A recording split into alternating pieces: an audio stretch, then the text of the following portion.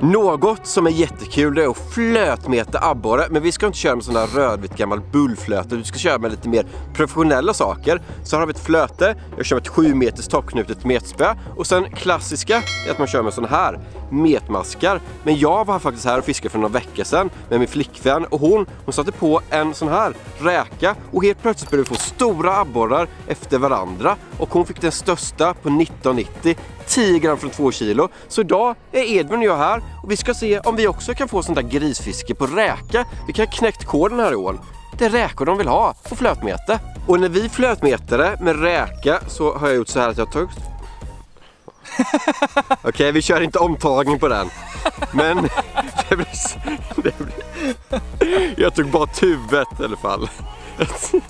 Och sen delade jag på den.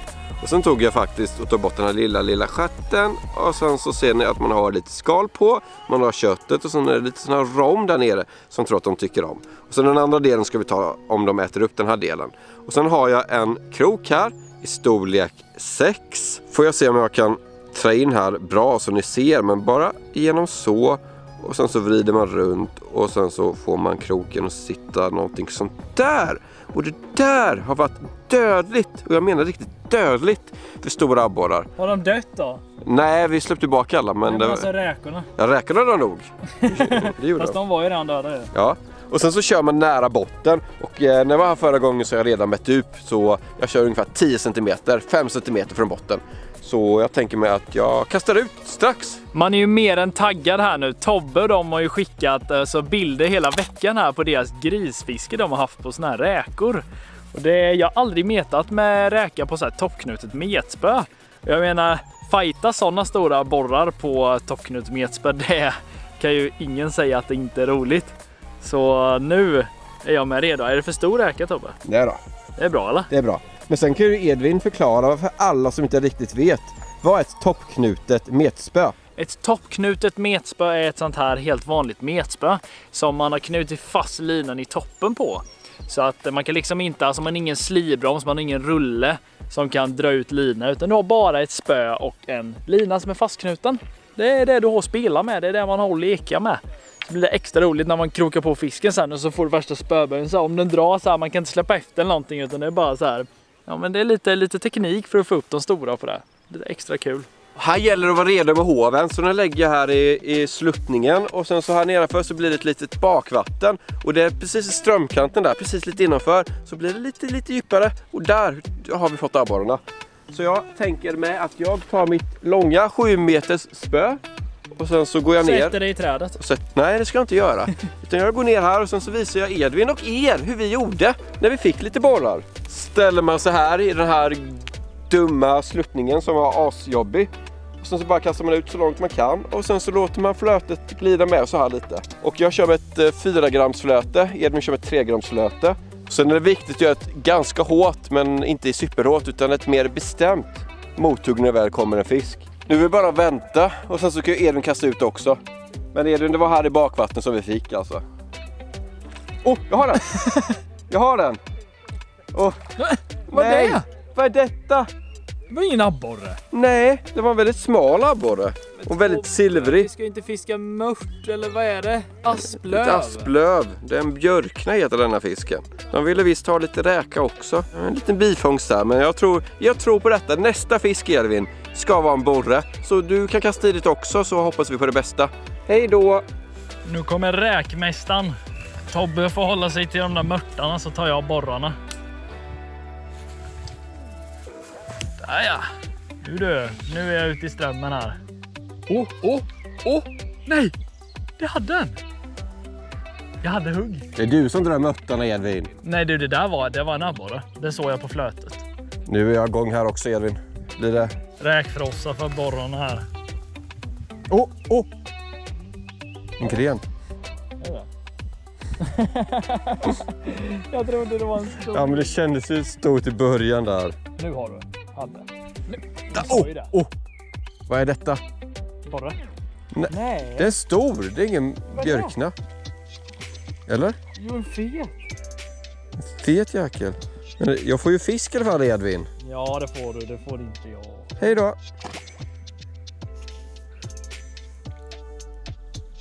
Jag har!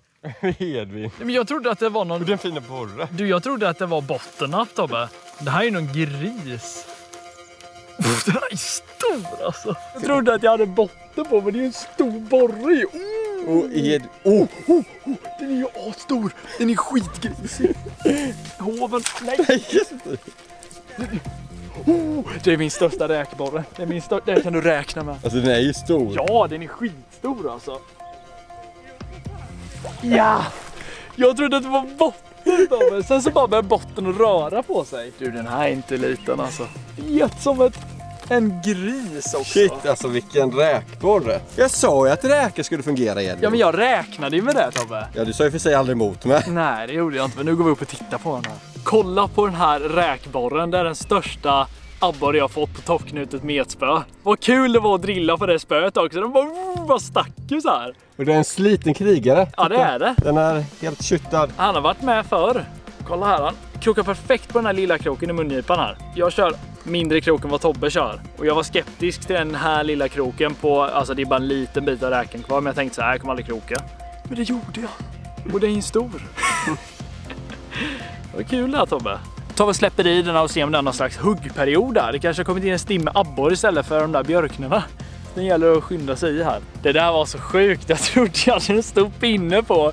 För jag har så här kastat ut, så här, fått pinna på hela tiden och så här, hållit på. Och så bara försvann flötet. Jag tänkte, men nu har det gått in pinn och så har strömmen dragit ner flötet så här under vattnet. Så bara drar jag så bara, nej nu sitter jag. Det gjorde jag inte. Det var så fruktansvärt varmt idag. Varmaste dagen på hela året. I bilen så var det 27 grader. Alltså inte inne i bilen utan biltemperaturmätaren visar 27 grader. Så jag tror att det var ganska segt mitt på dagen. Inte för fiskare men alla andra här fiskare och fick ingenting. Men jag tror att nu på kvällskvisten när solen börjar gå ner och det börjar kyla av lite. Då kommer de igång och då kommer också Team Galant ut och börja leka. Är det så? Är det griskris då? Nej. Det var ju det innan jag fick det. Varför ska du alltid ramla, Edvin? Ja, varför ska jag alltid trilla? Kolla här, nu smutsar jag ner mig en massa här. Det är tur du har sådana fina stövlar på det. Ja, det är tur jag har sådana här stövlar på mig ifall jag trillar i här liksom. Det är inte helt fel. Jag har de här grundens här. Det funkar jättebra till att trilla i med. Jag tror verkligen att nu på kvällen kommer det smälla på lite mer. Ända gjort för de andra under dagen. Det är kvällsaktiviteter. Kvällsaktiviteter. Där. Jag fick en. Vad händer nu? Nu sänkte vi snittet här. Det var ingen kilos borre. Min första borre var så här stor. Okej, inte så, men så stor. Och den här var så här liten. Kolla, han är typ lika stor som räkan. Sjukt. Flötet bara stack. Jag tänkte, ja, nu är det nytt PB. Och så bara kommer den här upp. Fisk som fisk, eller? Är det så, Tobbe? Ja. Ja, typ. Kul att det hände något i alla fall. Det dog av lite där efter min stora abborre. Det hände liksom ingenting på en bra stund. Och nu så bara bam! Och då tänkte man, nu kommer det in en till stor här. Använda samma räka igen. Kolla, det går. Alltså. Jävla Tobbe! Nu är det gris! Kolla spöbörjan. Det är helt sjukt där. Det är så kul med det här spöet med. Jag har en hov. Ja, det är klart jag behöver hov. Det är ett monster. Hov, Tobbe, hov. Fort, släng. Jag tar hoven. Ska jag slänga i hoven? Okej, jag slänger i den. Nej, stopp. Släng i det själv. Du, den här är grisig.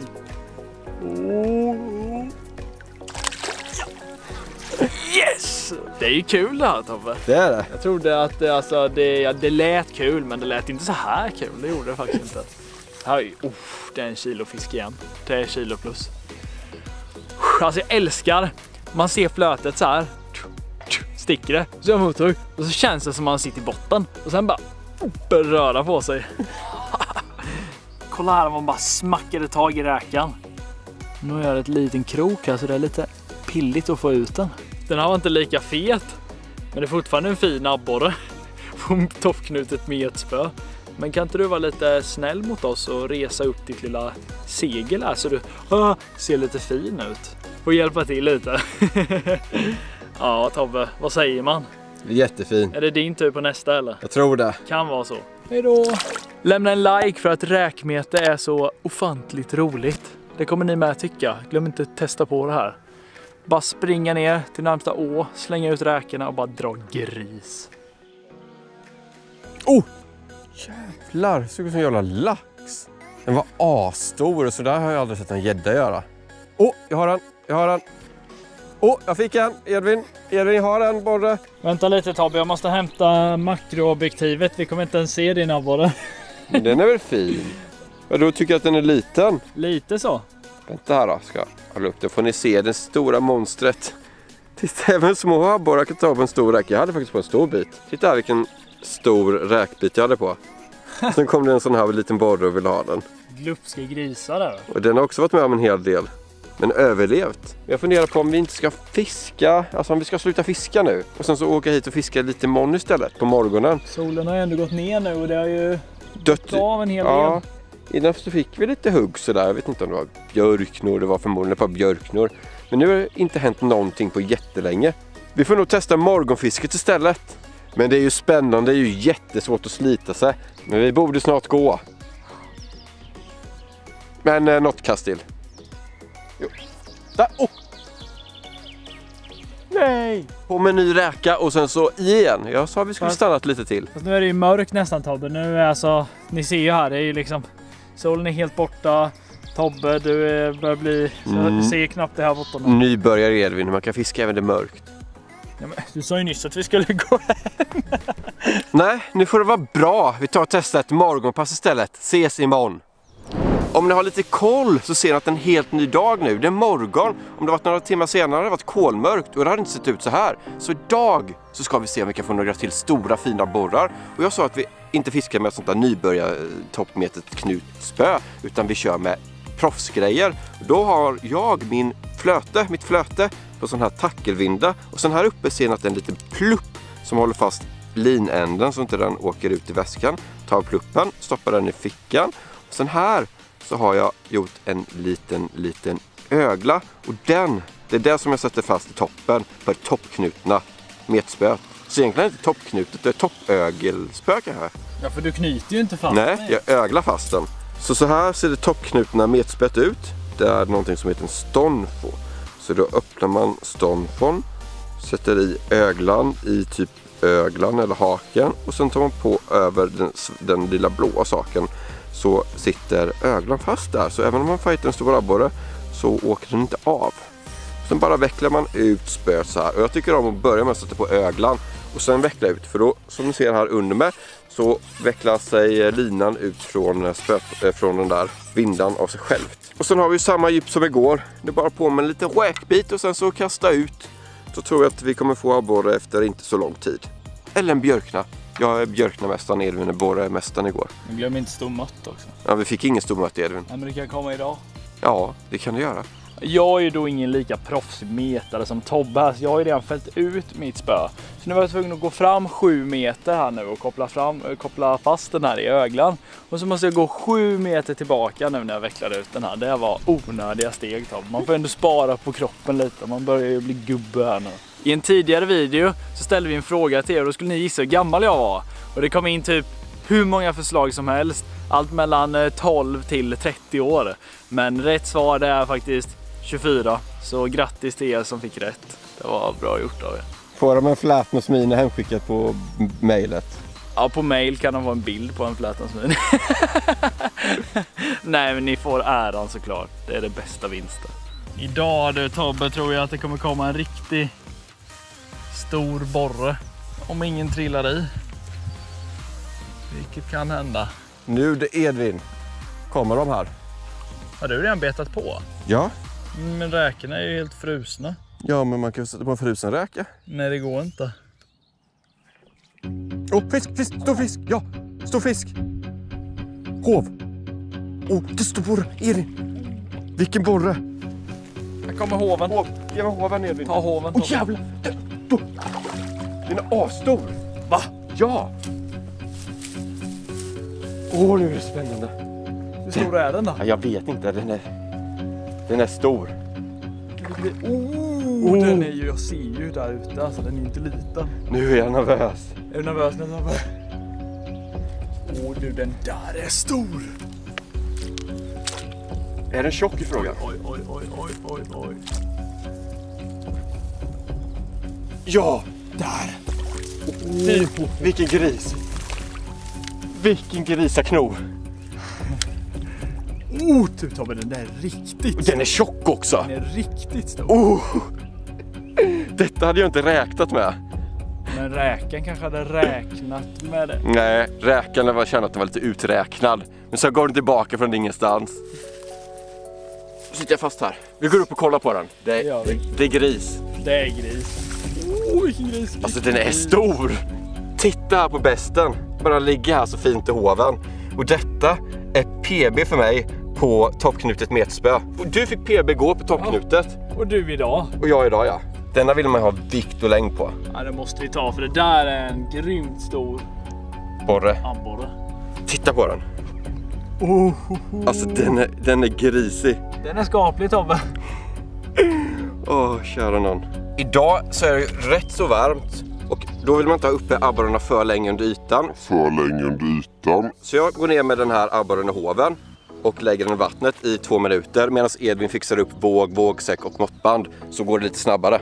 Vad säger du om den planen, Edvin? Låter bra, men vi kanske ska lägga den under ytan. Alltså, det är bra om den inte är uppe för länge. Ja. Du sa att den inte fick vara under för länge under ytan. men det är bara detaljer, Tobbe. Jag kan ligga och vila lite. Ser du, den är pigg? Ja, den är pigg. Så fixar vi upp våggrejer, måttband och sånt. Då så har vi fixat upp måttband, våg och så ska vi ha något att väga borren med här. Så då tar vi upp en sån här helt vanlig plastpåse. Nu blir det många plastpåsar, men en sån här plastpåse. Så det är viktigt att man blöter den så att man inte skadar fiskens slemskikt. Så då blöter vi påsen, sen är det bara väga borren. Nu kan du komma upp, Tobbe. Hej! Ja, men hej på dig. Kom nu, grejerna är redo här. Alla grejer, så nu är det bara anmäla och mäta och väga och ta kort och skit. Ska vi se hur lång den är till att börja med? Den är ju lång. Den är lång. Korrektast längd får man om man lägger måttbandet under så här. Ja, för den är så rund abborren. Ja. Alltså den är jätteliten, Tobbe.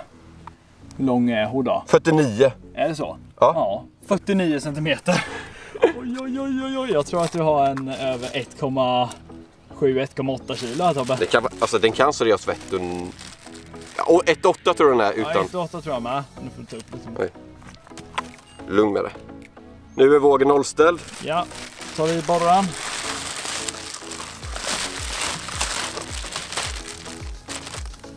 Nu får vi se.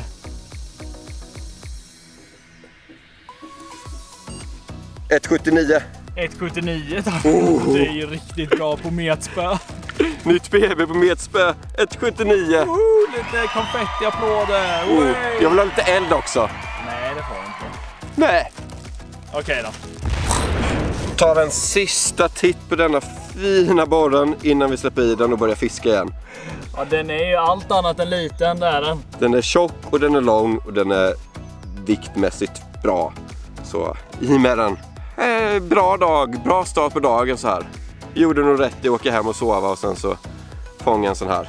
Då tar vi och kastar ut här. Och när man kastar ut med sån där metspö så antingen så kastar man över huvudet så eller så svingar man ut där. Men när man har räka som bete så vill man inte att räkan ska flyga av, så då rekommenderar jag ändå att svinga ut lite försiktigt. Så gick ju bra som helst. Flyger inte räkan av så man gör så kan det komma stora grisar uppe på åken där och hugga innan man hunnit kasta ut så. Ja, jag har den. Jag med. Nej, skojar du? Nej, jag skojar inte. Vad i helskotta? Den är fin. Jag har också tagit. Dubbelgris. Nej! Edvin! Inte ett hugg på en timme och sen så får vi dubbelhugg. Din var väl en abborre också, va? Ja, jag såg ju den i ytan. Det var typ samma storlek som din var. Men den släckte den rackaren. Sjukt alltså, Tobbe. Ingenstans, bara smack när vi har haft helt sämst. Jag har en och som du bara, jag har den också. Titta. Ja, den var ju också, alltså den är inte sådär. Visst nu, din andra var ju monster, men kolla vad tjock den är. Jag har också jättefin borre. Liten och naggande god. Liten men naggande fet. Men det kan vara ett huggperiod nu då, som vi sa. Så vi tar väl och släpper i denna snabbt. Kastar i snabbt igen. Ja, men inte över huvudet. Nej, då flyger utan räkan. Vi kastar inte i snabbt, utan vi svingar i den snabbt. Skickar. På posten. Ja. Men när man skickar på posten så kommer den aldrig komma fram. Det blev ingenting mer. Det där tror vi det var sista morgonruschen nu innan det blir strålande sol och mitt på dagen. Så det där dubbelhugget får avsluta dagen idag. Och man kan ju inte säga att vi fått mängder med fisk, men det är bra snitt och det är en väldigt, väldigt fin toppfisk. Ja, den här ån, den är ju inte lätt i maj. Alltså maj är nog typ den svåraste månaden här, skulle jag säga. Det kan vara jättebra, det kan vara jättedåligt. Nu var det bra, men lite trögt. Så om ni vill se mer sådana här flötmetesvideor, glöm inte likea upp det här klippet, så ser vi att folk gillar det här metet. Prenumerera på YouTube-kanalen och följ oss på Instagram och Facebook och allt möjligt, så hörs vi nästa gång. Ha det bra alla, tja!